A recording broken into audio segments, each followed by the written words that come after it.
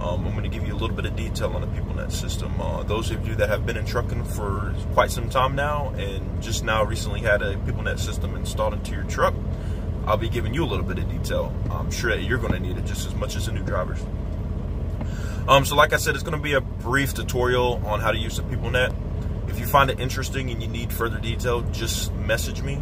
But first off, like, subscribe, and hit the bell so that way you get notifications when I do post new videos. And if, like I said, you need to have further detail on the Peoplenet system, just go ahead and leave me a comment. Without further ado, we're going to go ahead and get into it. First off, I'd like to apologize in advance. I do not have a phone mount for this phone, so the phone is going to look a little bit shaky. But I'll try to do my best to keep it centered and as not shaky as possible. So, starting off, this is going to be your company's home screen on the Peoplenet system. Mine's Tankstar Home, but it might differ depending on your company name. In order to get to the Peoplenet default screen, you're going to go ahead and select the icon in the bottom right corner titled Default Home, which is going to take you to the Peoplenet default, which is where you'll have a lot of your settings internal to Peoplenet. So I'm going to start from the top left and go to the right, and then go to the bottom left and go to the right. So we have the message icon, the eDriver logs icon, the vehicle icon, the driver icon, the system icon, the roadside icon, the workflow icon, the navigation icon, the scanning icon, and the OER icon. So we're just going to go into a brief detail of what all these different icons do. So underneath messaging is pretty self-explanatory. This icon right here allows you to get into your messaging system to allow you to receive messages and send messages. So your inbox is where you're going to go to see both your inbox, your saved, your outbox, your sent, and your drafts. So all the messages you receive from your company, whether it be your dispatch or terminal manager, whoever's trying to contact you, they're going to be underneath inbox. You're going to select whatever message it is that you're trying to select, and it goes oldest at the top and newest at the bottom. So if you have multiple messages, you're going to have to scroll all the way to the bottom. As you can see here, this one come in at 8:59, this one come in at 9:01. So your most recent messages are going to be at the bottom of your inbox. So you go in, you select whatever message you want to look at, and you hit the view icon down here in the middle.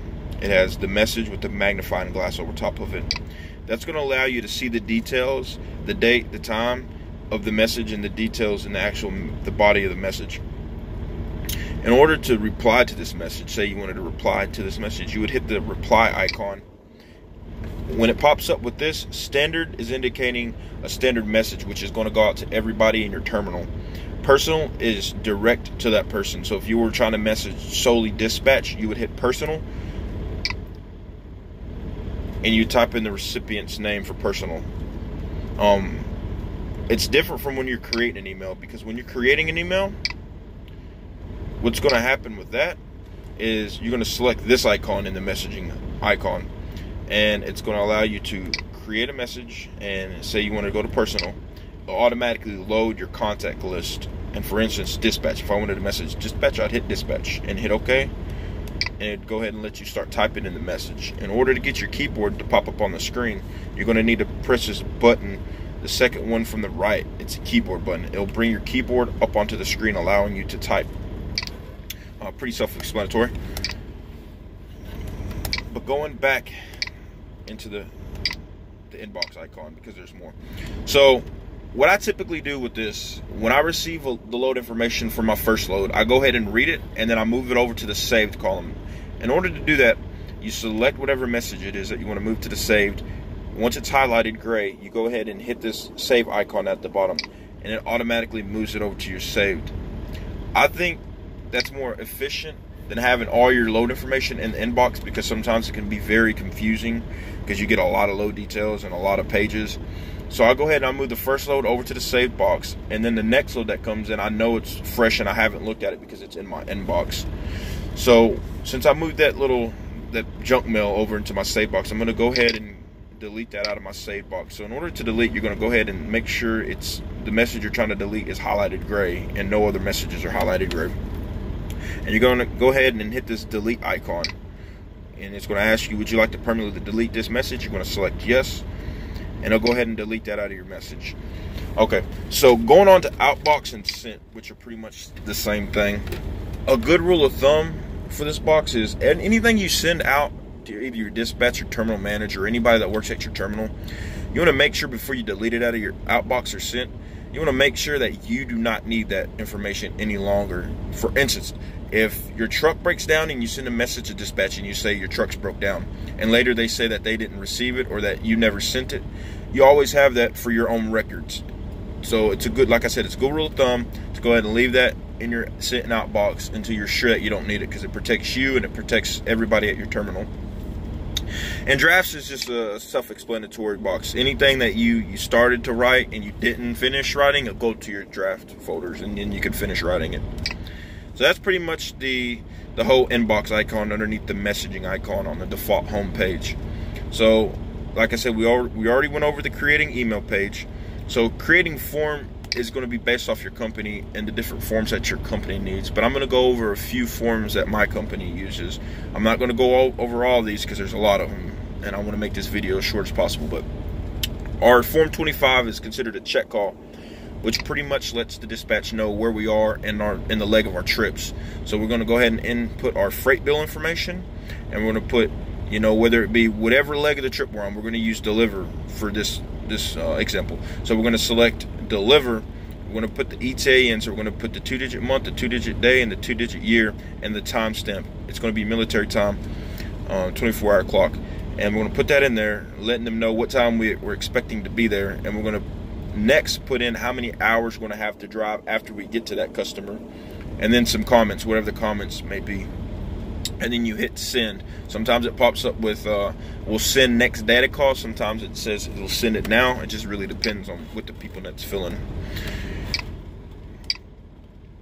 So one more form that I'll go over is the delay call, because it's kind of universal for most companies out there. So our delay call form is called form 26. So in this, it's pretty much the same as the check call. You're going to enter your freight bill information.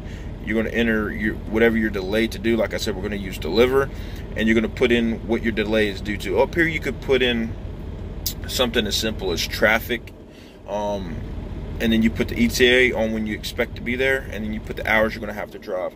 I view it as very important to go ahead and put comments down in this, definitely if you're going to be delayed for something other than sleeping, because you can have a delay for weather, traffic, you know, an accident in traffic. You want to make sure you're documenting that to protect you, because this delay call is going to go straight to corporate in most cases, definitely with my company. So you just want to protect yourself and make sure that they know it was out of your control as far as getting that load delivered on time. Now, like I said, if you're sleeping, that's a whole new story. You're probably going to get written up for that. There's no excuse for sleeping.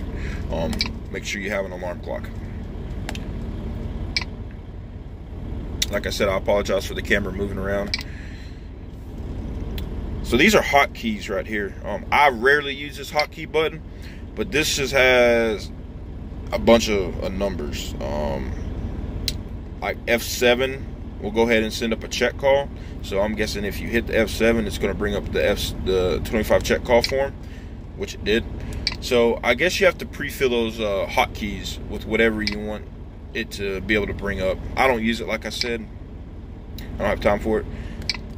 So your address book is where you can input, you know, different people's names for who you want to add to your email list. So that way, whenever you create an email, you can select their name down through here. You're just pretty much going to put add. If you want to add somebody, you're going to put their name down and their email contact, and you hit submit, and they're automatically loaded into your address book. So you don't have to keep typing in their email address to get them a message. Like I said, draft saves, sent, saved, outbox, all that stuff's pretty much under inbox. It's just out there. So like I said, it was just going to be a brief tutorial, so we pretty much went over everything in the messaging box. So if y'all would like to know more information about the PeopleNet system, and you want me to make more videos on the other different little icons there are, then go ahead and leave a comment, like, subscribe, hit the bell, so that way you receive notifications when I post new videos, and I'll be happy to post new videos. One of the things I think most people might need help with is how to delete messages in a mass instead of deleting one at a time. That would be a fun video. So I'll wait for somebody to ask for it, and then I'll create that video. I'm very limited on time. As you can see, it's obviously a different day today.